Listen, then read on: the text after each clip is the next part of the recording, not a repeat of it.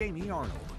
All right, let's start off here this afternoon with the very latest update just in from the National Hurricane Center on Hurricane Beryl, and it remains a very powerful Category 4 hurricane with 140-mile-per-hour winds. When that's out over the ocean, it doesn't really matter as much. Unfortunately, though, we are seeing the core of Beryl just scraping the southern coast here of Jamaica. Kingston just had a wind gust to 81 miles per hour. 85% of Jamaica now without power and already getting near hurricane force winds up there by Montego Bay. It's going to be nasty for the next couple of hours. Then these little islands out here, those are the Cayman Islands. They're up next overnight tonight with hurricane conditions on the way. Let's show you that brand new forecast track, and it doesn't really change much with some slow weakening as we head through tomorrow into Friday, then likely coming ashore just south of Cozumel and Cancun as a hurricane as we work our way into early on Friday, weakening into a tropical storm as it reemerges into the southern Gulf of Mexico, then potentially back to a Category 1 hurricane as it finally makes landfall late Sunday near the Texas-Mexico border and then works its way inland with a lot more flooding rain looking more likely there across South Texas. Thankfully, our weather features nothing tropical to worry about. Just plenty of warmth and humidity as we head through your 4th of July.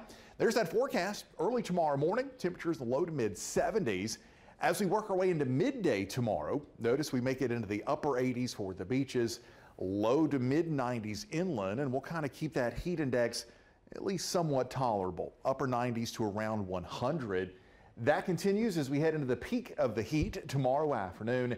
Temperatures up around 95 for the PD, 92 for a high temperature tomorrow in Conway, and then 87 to 88 across the beaches. Looking good, though, for tomorrow evening for those fireworks shows around town.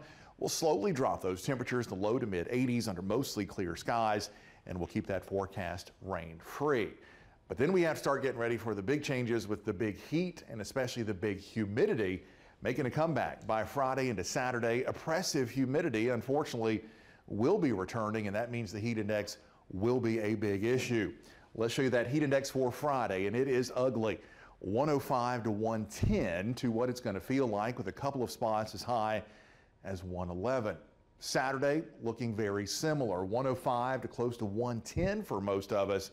And heading into the day Sunday, we're going to keep it into the triple digits, but we'll kind of start to ease it back just a little bit as temperatures may be a degree or two cooler, and we can actually even get in a pop-up shower or thunderstorm. So there's your Grand Strand 7-day forecast. 87 for tomorrow, highlighting Friday and Saturday for that heat index potentially near 110.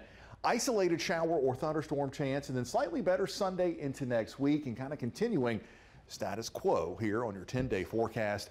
And notice inland, we're going to send those temperatures all the way to near 100 Friday into Saturday. An isolated shower or thunderstorm with some slightly better chances and temperatures steady to the 90s for next week.